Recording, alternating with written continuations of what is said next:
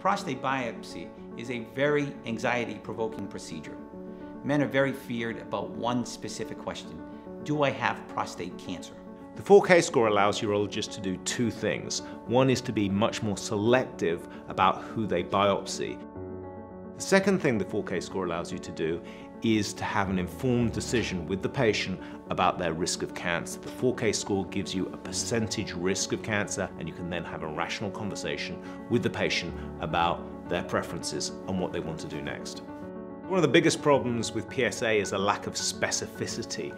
Most men with a high PSA do not actually have prostate cancer. So urologists in practice have to biopsy many men to find a relatively limited number who have the sort of high-grade disease that we're really worried about. We, as a country, do about 1 million biopsies a year.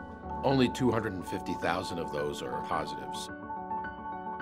I think we should develop new tools to improve the diagnostic accuracy of testing, to be able to find prostate cancers that are potentially lethal and avoid biopsying men who have cancers that pose no threat to their life and health. What we want to do with the 4Kscore test is give confidence back to both the urologists and the patients that they're not going to be overdiagnosed, they're not going to be overtreated. When they showed me that this tool could be used to markedly reduce the need for biopsy without missing very many high-grade cancers, I realized that this is something that could lower the harms of screening for prostate cancer and improve the benefits.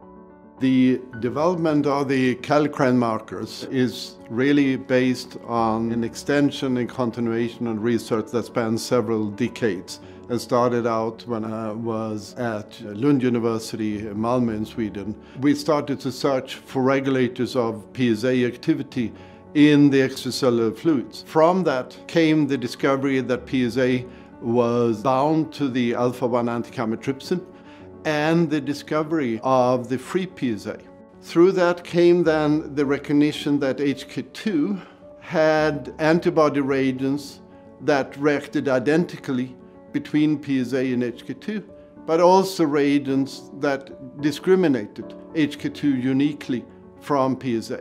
When we first started looking at the different markers that make up the 4Kscore, we had this obvious problem. There are 4 of them. It's too much information for them to deal with. You actually have to convert it into something that's a little easier. We use an approach called logistic regression. You can think of it just as a formula. On the left-hand side, you have risk of cancer, and on the right-hand side, you have what's called a coefficient, something like 4, 2, 1.5, minus 3, and then multiplied by the level of the particular marker.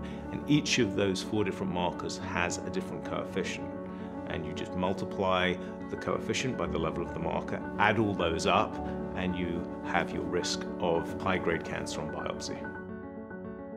The 4Kscore test was extensively validated in 26 urology centers across the United States. We've collected over 1,200 patients as part of that clinical study and have shown conclusively that the 4Kscore test is a highly accurate way to predict what will be the outcome of a biopsy.